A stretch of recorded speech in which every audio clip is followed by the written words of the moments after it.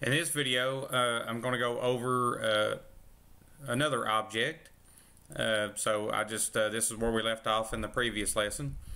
So this video is going to show you, we're going to go on down, instead of doing any more drawings, we're going to go down to push buttons.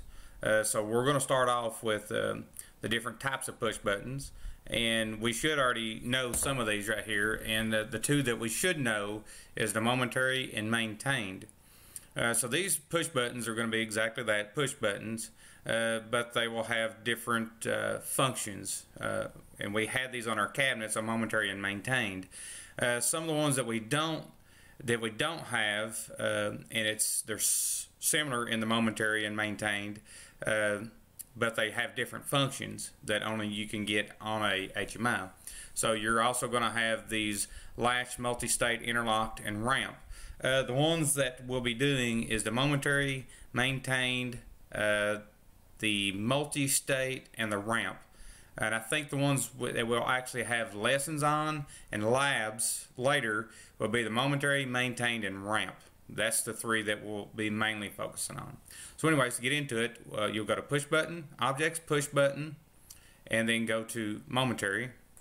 And again, a momentary button is one that when you press it, it changes the state, and when you release it, it will go back to the original state.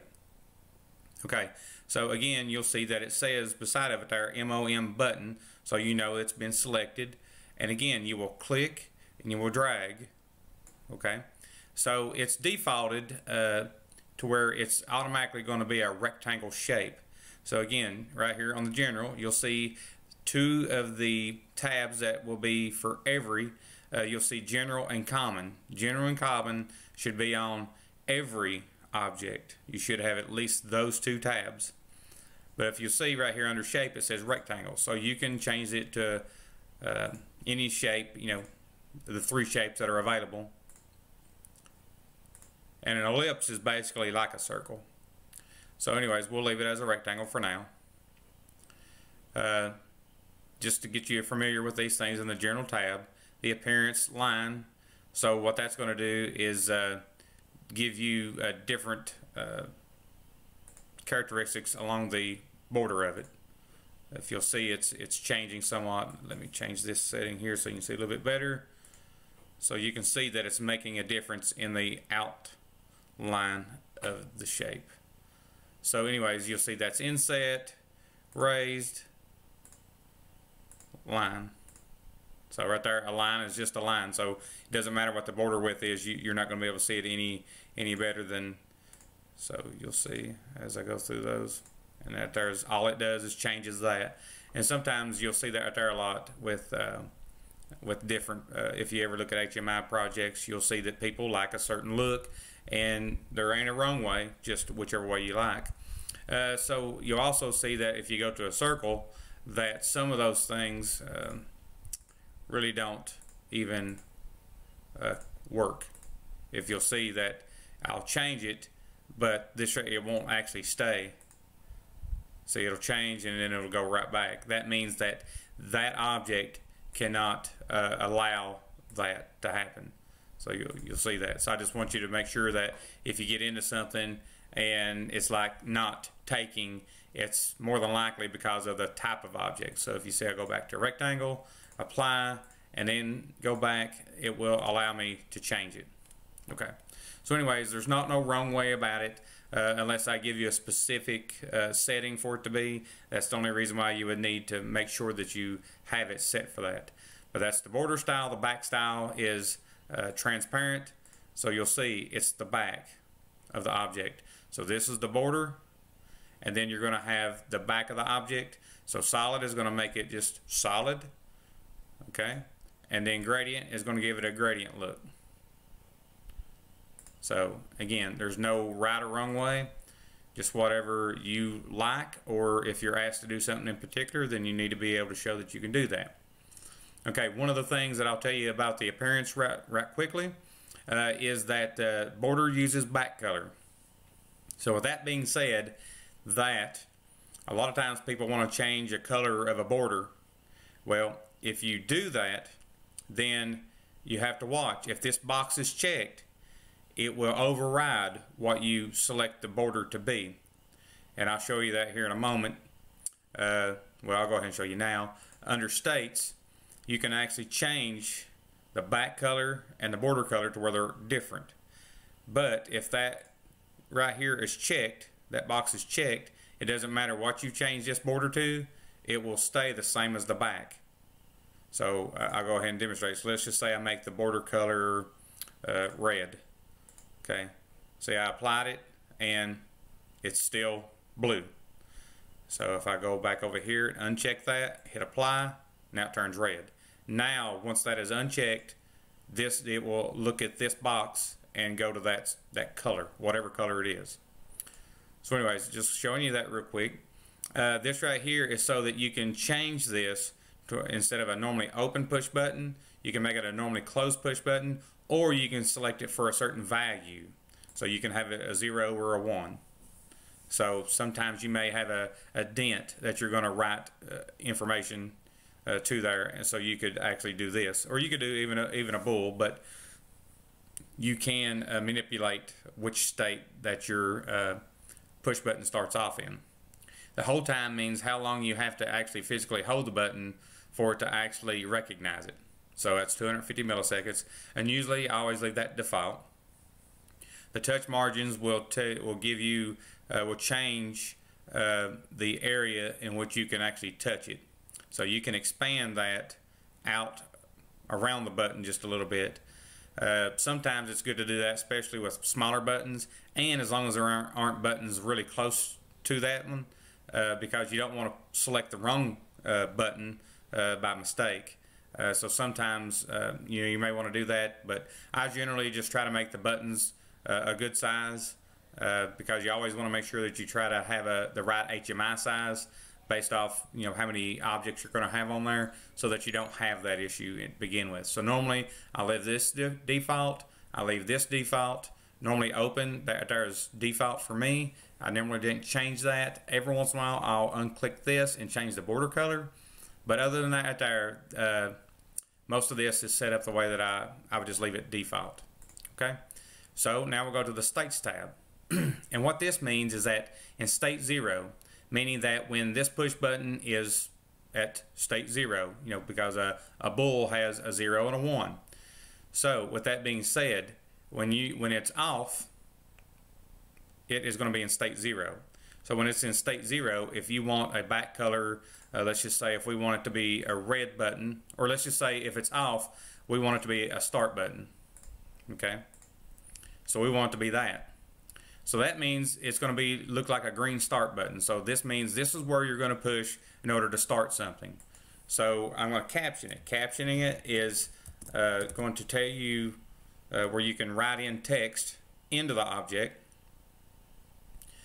So it's going to be a start PB, or we can just say start. So right now you know exactly where to push to start something. Okay, so what we'll do is I'll show you again, like we showed in some of the other videos, that this right here is the fonts. There should be self-explanatory. If you don't like the way the font looks, or you don't like the size of it, now you'll see that if you get to a certain size, it should start actually putting like little asterisks in there. That was way too big. It couldn't even. You'll see little asterisks. So when you see asterisks in something like that, that means that the text or something is so big that it can't even put the next letters in. So with that being said, there's two ways to remedy that. It's either one, make the object itself larger, like that. Double click on that, bring my properties page back out. Or change your font size to accommodate. But that's all about what you really want it to do. Again, right here, the caption color, that is the color of the lettering. So let's just say if we want to change that to black, that's how you would do that. Caption back color, I'll show you that. This right here, again, will not show up sometimes depending on if this setting right here is transparent or solid. So you'll see behind the lettering, it does that. Now I never see a reason to do this. Normally I would leave that transparent, but just letting you know, if you're not getting something to act the way that you want it to, make sure that some of this stuff right here is not turned to transparent. Okay, so normally I never do use that, but just letting you know, if you don't like that white color in the back of it or something like that right there, you can change it to the same color the other one is, or leave it transparent, whichever one that you like. You can make the caption blink, and you can do word wrap. Again, normally I don't fool with any of that stuff. I don't never see a reason for a caption blink. That would be for something to make sure that somebody's got their attention, that here's where you push first or something like that. So if you do some kind of sequencing. Anyways, alignment is exactly what it says. In the center here is going to be in the center of the object. And if you go to alignment to the top and left, it's going to put it to the top and left where it starts. Again, I generally like mine towards the middle. Sometimes you might find it where you want to go to the top and the middle, but generally I like things to be in the center. You may find it a different way that you like, and that's fine too. So anyways, images are just what they are. You can actually bring images such as photos or pictures of something into your HMI, and it'll display that. I generally stay away from that if possible. The only things I've ever used images for is when I've used like the Hearthside logo.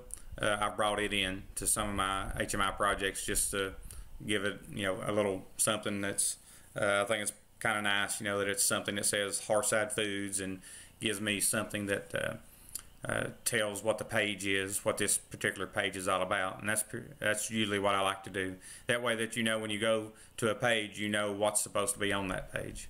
And once we get into this, you'll see more details on what I'm talking about. Okay, so that's enough on that right there. The common tab again is how you can change the size. Again, if you know what sizes you like, if you want to stay kind of uniform and you know that you want to keep them all the same size, you just type it in and hit apply, and it'll do that. Again, if you know exactly where you want it, you can just type in how far from the top and how far from the left you want it. That's where it's going to put it. Again, do not change the names, and don't uncheck the visibility. Okay. The next thing, the one thing we haven't seen before, we hadn't seen the states yet, and we hadn't seen connections.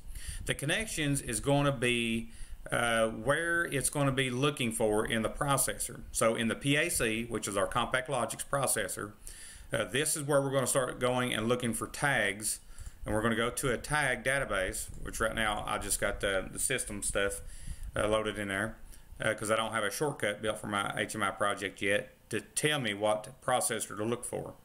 So right now it's just going to have system tags.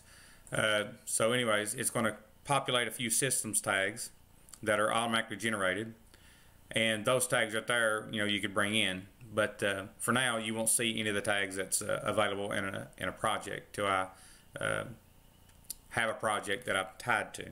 So anyways, this right here is the tags that we make, just like in our PAC when we make our ladder logic.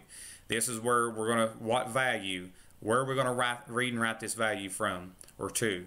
So this is where, so let's just say if you make a XIC with the tag start PB, then this right here is, you would click on this, it'd bring up this tag database, and it would come down over here with a list of items, and you'd click on those or click online, and then over here it'd populate everything that was online. So then you would go pick the one that you wanted, the start PB, select it, and what it's going to do is every time you push this button, it's going to update the value of that in your program. So that's all it's going to do. And you can make an indicator tag to where that when you press this, it turns the push button on and makes your XIC closed, and then you could have the indicator tag indicate, basically that's when it's going to change this status here from a 0 to a 1. Now, so that would be here. And once we get into labs, I'll be able to show you more in detail of that. But that's basically everything you need to know about a momentary push button. So I will break these videos up into smaller videos so that you'll be able to go back and listen to information about each individual type of push button. That way if you don't have to go through all the video to find one particular piece. So be looking for the next video. and I'll see you then.